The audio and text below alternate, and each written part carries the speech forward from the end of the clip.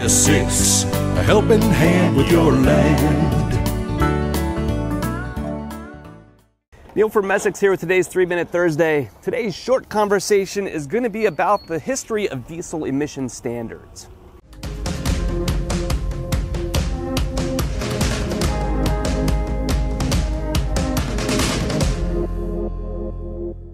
I participate in a lot of Facebook groups and internet message boards about tractors, and lately I've been having a bit of a pet peeve. So every once in a while I see guys referring to tractors as having no emissions, and that is just simply factually, in most cases, wrong in the references that they're making.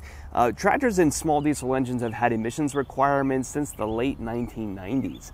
Most guys today refer to no emissions tractors as being those without after treatment systems on the exhaust to clean up that, what we would know in the tractor industry as Tier 4.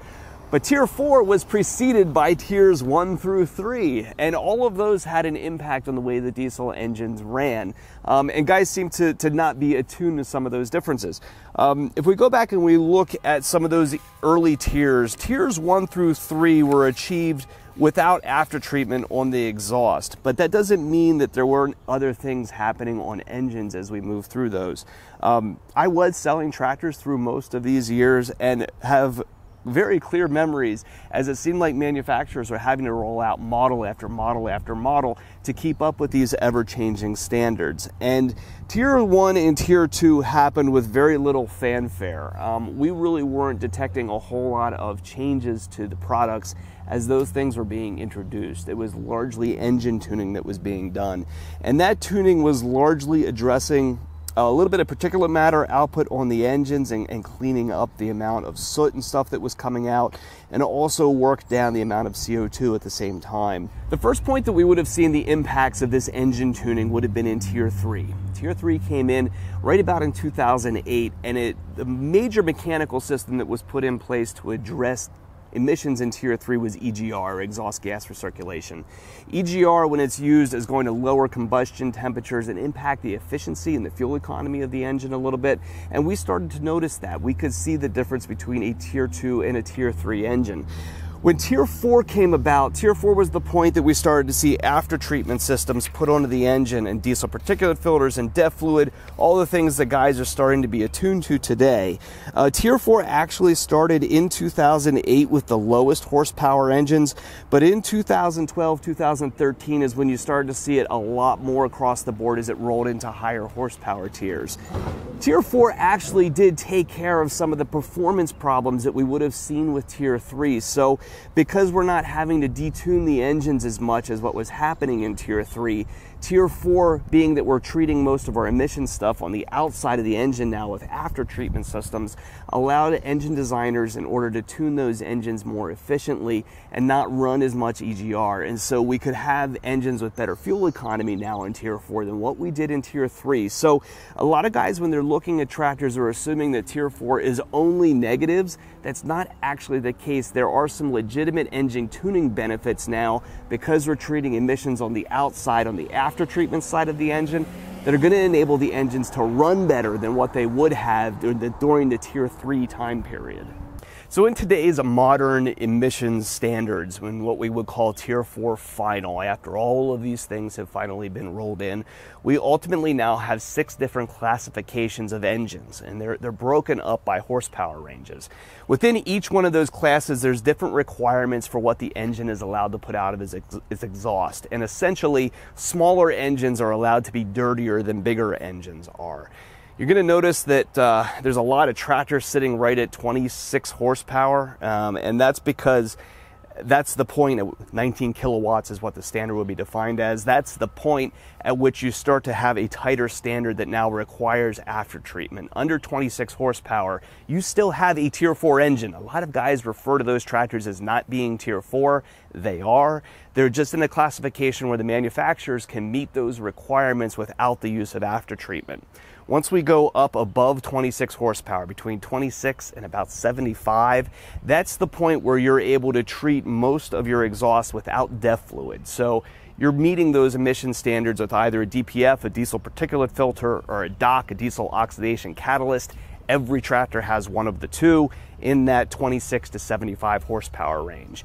After you go over top of 75 horsepower, that's where the standard starts to clamp down on the PM enough and the NOx enough that it's going to require DEF fluid in order to treat that further. So those engines above 75 horsepower are going to have a combination of a DPF, a diesel particulate filter, and also a DEF treatment system, that blue fluid that you have to dump in, that's going to help clean up that exhaust further. Another change that happened in conjunction with these emission stages was a change in the formulation of diesel fuel. So in the late 2000s, sulfur content in diesel fuel had been dropping, and that's because some of the hardware that was required in these Tier 4 emission stages, namely the absorbent materials in there for cleaning up the exhaust gases and the screens in there for particulate matter, are sensitive to the sulfur content in the fuel. So removing that sulfur content enabled that hardware to work properly because it is sensitive to those components of the fuel. One thing that would have happened on the equipment by dropping that sulfur content is that you remove some of the lubrication from it. Sulfur was a lubricant in the fuel at the time. Modern engines now are pretty much set up that we're going to be expecting that low sulfur content, but if you have an older engine or you just really want to take care of your equipment, a fuel additive in order to boost the lubrication in your fuel is certainly not going to hurt. That stuff is fairly inexpensive. The one that we sell in here in our parts department is about $12 to treat 250 gallons, and that can be a little bit of insurance policy that you've got that proper lubrication in your fuel to keep your engine healthy.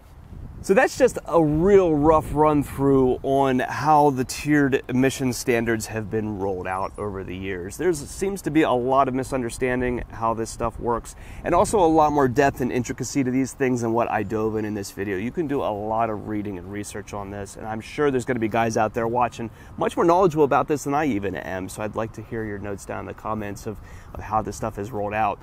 One note about this from the dealership side, you will hear a lot of grumbling about this stuff online. I could say here at this point today, we feel like we're through most of the problems that emission systems may have had as they have rolled out. The on-road truck industry has had vastly more problems than what we've had with tractors.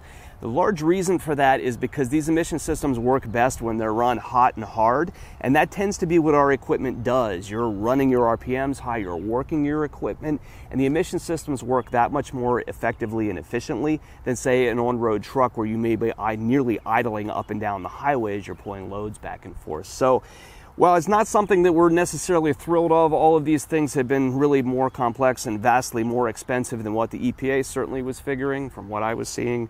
And we are essentially doing good for the environment. When you stand beside these tractors, you're absolutely going to notice that the exhaust on a modern machine is vastly more cleaner than what it ever has been before. Even machines that are run inside, we sell excavators into interior environments for inside demolition and those kinds of things. And those older tiers, we were installing exhaust scrubbers and that kind of stuff so people could work in their equipment. And with Tier 4, that kind of stuff is just not necessary anymore. The exhaust is clean enough coming out of the stack that you can be around the machine and not feel like you're sucking in diesel fumes. So there's benefit to that in the operator, that you don't have that blowing back in your face while you're working. And in Tier 4, like I said, benefits over Tier 3 in the efficiency of that engine, the way that it runs. That's not necessarily a golden ticket to go find a Tier 3 tractor. So if you have questions about the buying process, you're shopping for a piece of equipment, or if you have parts or service needs that we can help with, give us a call at Messick's. We're available at 800-222-3373 or online at Messick's.com. Tractor is cleaner than that 70-year-old Ford truck for sure.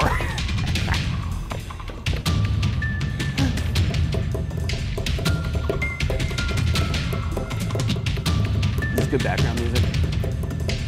Let me see here, use my drumming.